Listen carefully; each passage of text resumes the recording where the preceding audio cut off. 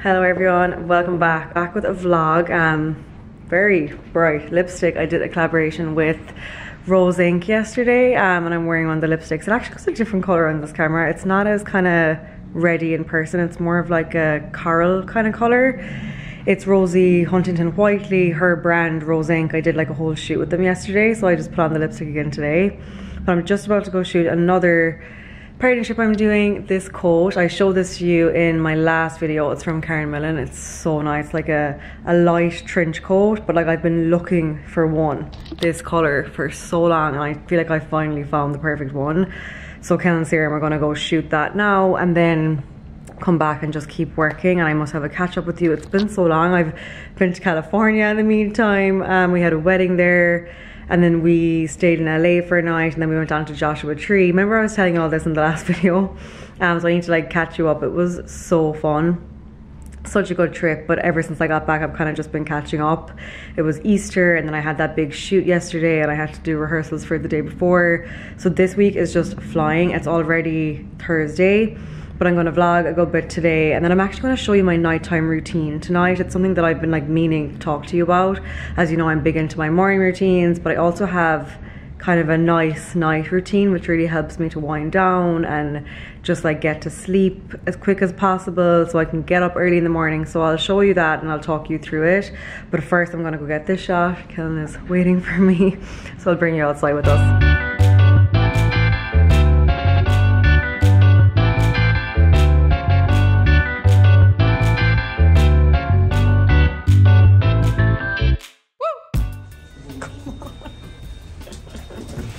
Waiting for you, Jojo. We're going for walkies.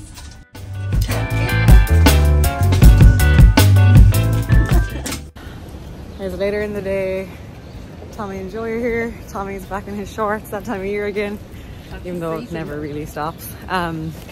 We're gonna go collect some dinner from JG Mellon's. We're gonna get the chili bowls. I think they're so famous for their burgers, but we love their chili. And it's Thursday, it's nearly the weekend. It was a busy day, busy week, so we're gonna get a treat tonight just for takeaway. We want to bring it home, so it's not as bad. Yeah, it doesn't feel like you're eating out then as much, especially when you go to pick it up. So you like walk there. So yeah, that's the plan. Come on. This is how far ahead she walks from us, like.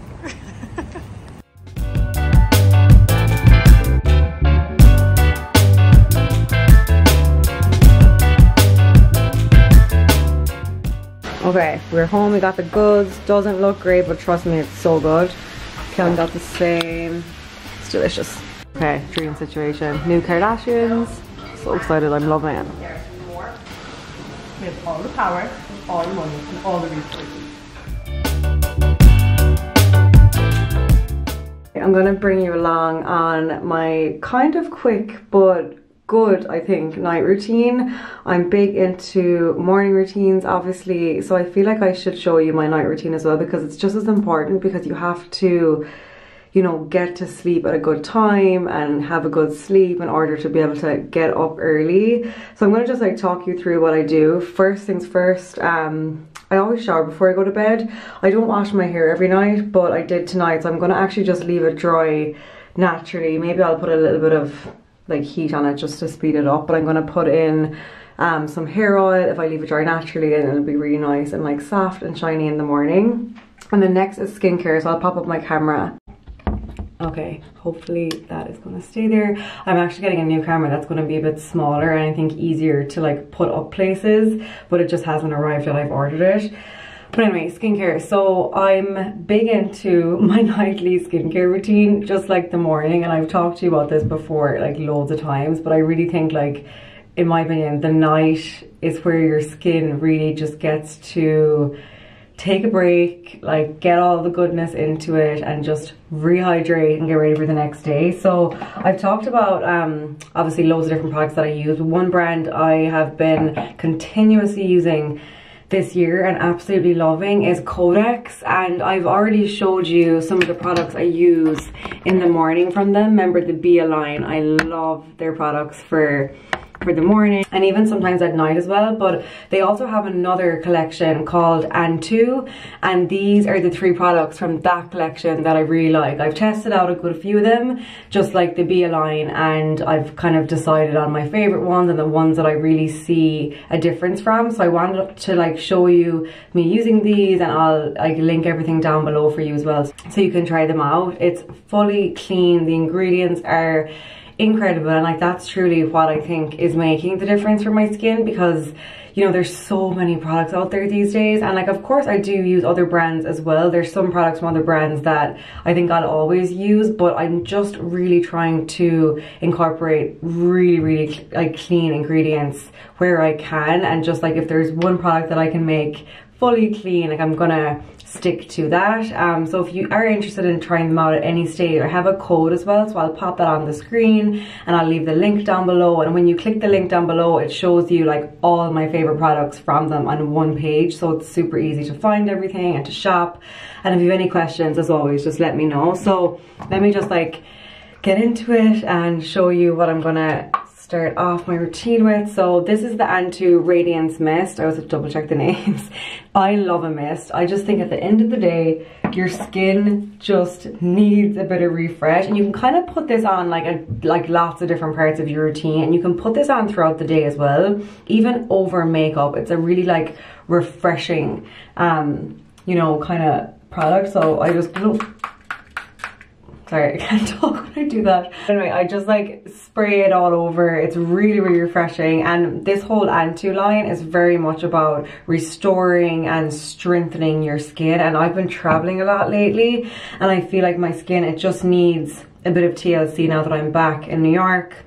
We were in California and we were all over the place there literally for 5 days, and I wasn't the best at my skincare, so it's time now to get back on it. So then the next product that I go in with is the Brightening Face Serum. This one, you can see what it looks like, and I just do like a couple of pumps of this. Also ignore my nails, it's on my list to get them done this weekend. You know, after traveling you just have like so many bits to do and to get on top of. Basically like 1 or 2 pumps. I think this is actually, I would say, my favorite of the nighttime products I use from them.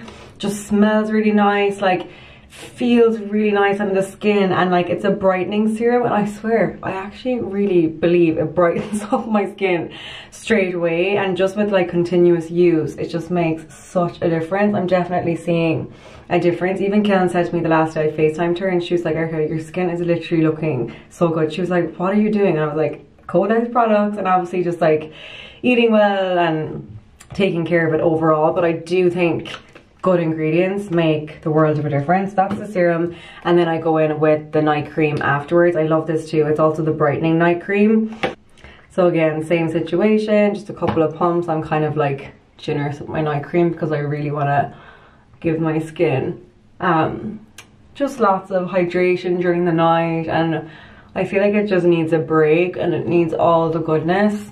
I'm going to put a bit more on. You can obviously do less if you want. I do like a lot of night cream. I kind of like a thick layer of it so that I can really sink and soak in. So yeah, it feels so much better already, and as I said, I'm just really trying to be good to my skin after all the travels and the plane. And you know when your skin just feels a bit dehydrated, that's like how I'm feeling right now, and it just feels a bit dull, so I want to be extra good to it now this weekend. So anyway, that is my skincare. As I said, I have a code, I'll leave a link down below. I love their Be line as well. You've seen me talk about that. I use a lot of these in the morning. I can link the video below that I talk about these ones for my morning routine, and then obviously the Antu line for nighttime. So yeah, any questions let me know, and I'll show you what I do next.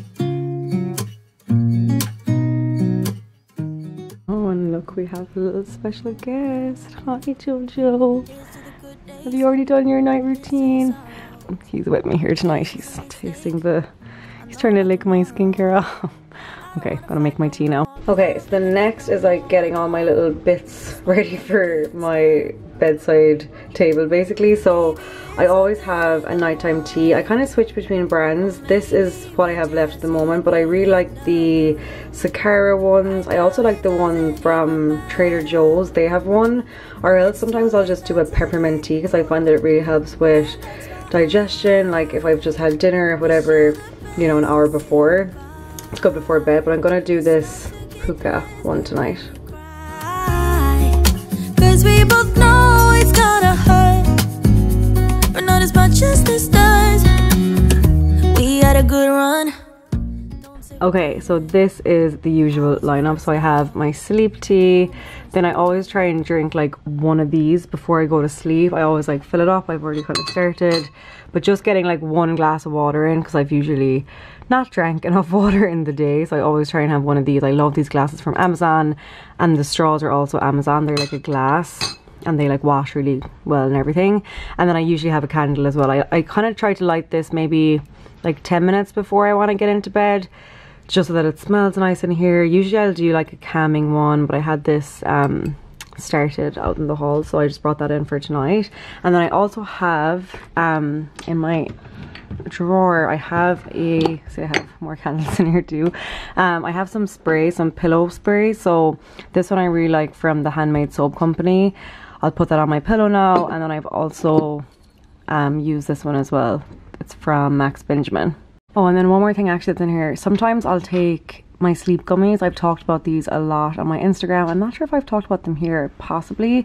But basically they're CBD gummies with melatonin from Highline Wellness. And I'll just usually have like one of these, sometimes two, if I just feel like I need a little help getting to sleep. And if when I travel I bring these, this one's nearly gone. I actually have a refill. I like to always have them because, you know, those nights when you just kind of know you need a bit of help to go to sleep, I take these and you don't feel groggy the next morning. Like you feel really, really good.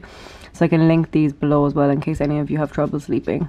Okay, so then when I'm in bed, I don't do this step every night, but sometimes if I feel like I need to, I will. I actually think I will tonight because I feel a bit wired after today. I don't know, I've just had a busy day after traveling and stuff, like trying to catch up. So I think I will do one of these. So basically, like I use a lot of different meditation apps, but this is a new one that I found, and it's not kind of just meditation. It's like very much affirmations, and there's some really short ones which I like.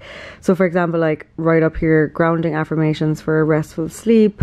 I might just like even pop that on the background like while I'm reading my book. Like I won't just specifically like listen to it sometimes. Where's the other sleep ones? I think there's like usually a good few of them, but as you can see, like they have a lot of, oh, not that one. Oh yeah, loving and grounding nighttime. Yeah, they have a lot of good options. And then the very last step, I know it seems like there's a lot of little parts, but it just becomes such a habit after a while. And also it's just about 9 o'clock now, so like I usually, my aim every night is to be like asleep latest by 10. So I try to be in bed like between 9 and half 9. I think it may be like 10 past 9 now or something. And then that just gives me a chance to like do all my little bits and spray my pillow and like obviously my skincare and stuff. Sometimes it's done before 9, sometimes I do it at 9 or whatever. And then it gives me a chance to read as well. And I find that obviously it's great to read, and it's like the time of the day that I set aside for that. Like some people do read in the morning, some people read on their lunch break, but like nighttime is my time to do that. So I like to have, you know, the guts of like a half an hour at least to get a good bit of reading done. And it also puts me to sleep in the best possible way. Like I find that if I read for a half an hour, I just sleep so well. Like sometimes Tommy will come in and I'm like, the book is like in my face and I'm like asleep on the bed and he has to like put it away. So yeah, I really recommend that if you kind of are struggling to wind down. Sometimes like I don't want to say don't do this, but I find that, oh, Joe, he barks at the dog next door. But yeah, when it comes to TV, I find that at the weekend it's fine because I'm not like in a major rush to get up like super early at the weekend. So I'll usually watch TV at like on Friday nights or Saturday nights if I'm staying in. But sometimes I find during the week, like for two reasons. One, like the blue light, that definitely doesn't help with your sleeping. And then secondly, it's very tempting to keep watching and watch another episode, like just one more, and then before you know it, it's like 12 o'clock and you're not going to get up early the next morning. So I try to just keep the TV for the weekend nights, and then I do the reading during the weekdays. Just like a small little thing, and obviously everyone's different. I'm sure I know some people that have to, you know, go to sleep with the TV on. It puts them to sleep. Like, everyone is different, but just for me personally, I find that it keeps me awake and I want to keep watching like 4 more episodes, so I can't even let myself start. But anyway, that is a quick little look at my nighttime routine. If you have any questions about it, let me know. It kind of changes every now and again, and I'll add things in, or I'll take things out, or I'll do different beauty things. Sometimes it's more like extensive than other times, but that's more or less like the gist of it every night. So yeah, hope you enjoyed that. Any questions, let me know, and I'll see you in the morning. It is the next morning. My bedroom's a bit of a mess. I just took off all the sheets and duvet covers and everything and put them up to our laundry room. I want to give the bedroom a refresh for the weekend. I have a pile of clothes staring at me on the chair. We all have one of the chairs that everything just gets thrown onto, and like the busier my week is, the worse the chair is, so I have to tackle all that. So I'm just giving the bedroom a refresh. So sorry there's no made bed and duvet and stuff. Also, I went to the park for a walk. Like, it looks like I barely slept, even though I got a good solid 8 hours, but I'm really struggling with allergies this year for some reason. I always kind of do, but this year I'm like getting headaches when I go into the park. My eyes start tearing. I went there this morning for a walk, and like I was putting on eye makeup there, and I couldn't even do it like under my eye. I usually do that, but I couldn't because they're going to just like tear. If you have any recommendations for allergies, let me know. I take Zyrtec. They have it over here, and I find that helps, but I'm still, I don't know, I'm still kind of struggling. So that's this morning. But there's a few things I remember that I wanted to tell you before I finish up this vlog today. The first one is, okay, so I haven't styled my hair. As you know, I washed it last night. This is just it natural. This is like how it looks when I air dry it. It's not terrible, but it's a bit, you know, kind of on the frizzy side. But one thing I wanted to talk to you about is I bought the Dyson Airwrap a couple of, I suppose, 1 or 2 months ago at this stage, and I've definitely like liked it, but I will say it took a while to get used to. But recently I bought separately the longer barrels. Let me show you. I take no notice of the duvet cover, it's in the wash. But these ones, these thinner, longer barrels, because obviously my hair is on the longer side, and lots of you recommended me to do this, and I was kind of thinking like, what main difference is it going to make? You know, I've already paid like $600 for the Dyson Airwrap, and these are like an extra 40 or 50 I think, but oh my god, so worth it. If you also have longer hair, get these. You can get them in different widths and sizes, but I think this could be the thinnest one. I can link the exact one below, but well worth it. They really make a difference, and they kind of make the curls last longer for me too. I know it's annoying because, like, as I said, we've already paid so much for the Dyson Airwrap. I'm like, do I seriously need to buy more attachments? But it makes a difference. It kind of like, I think it makes them last longer, the curls. Like, obviously it's not done now, but when they're done, I'll pop in a picture of when I did them for the wedding in California. I used the longer ones. The wave curls, like, they lasted all day. So definitely recommend them. I'll link them down below. And then the second thing I want to talk to you about was the dress I ended up wearing for the wedding. So I know in the last video I tried on some dresses that I got on Farfetch and other places, and in the end I went with a completely different one. I kind of knew that was going to happen, to be honest. So basically there's this brand called Amanda Uprichard. I'll pop in the picture of the dress I ended up going with here, and I went on their site like, I think probably like a week before the wedding, and I saw that dress and I was like, oh my god, I really love that color, that style. But of course it was gone in my size. I looked everywhere, like on Revolve, all the other websites that they stock on, and I couldn't find it anywhere. So this is such a good trick. So instead I just like put the name into Google, and like up popped like a Poshmark listing. So I ended up buying it secondhand, a little bit cheaper.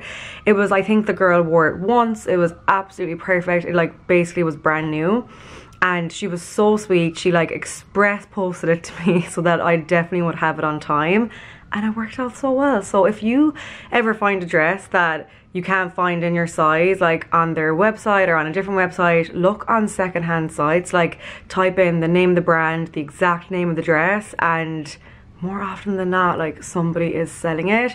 And it worked out really well. I actually had another long sleeve dress that I was thinking about wearing, but I'm really glad I didn't, because the day of the wedding in LA, it was 35 degrees Celsius. So I feel like I would have been really sweaty with a long sleeve dress. So this one worked out so well. I really recommend that dress, but also that brand. I feel like it's not like crazy cheap, but I think for those kind of dresses, it's not the worst. Like, it's not in the 300-400 range. Like, they're like 150, 180, 200, which I know is still a lot, but they are the kind of dresses as well that you could sell on, just like that girl did, and I bought it, and it's more sustainable overall.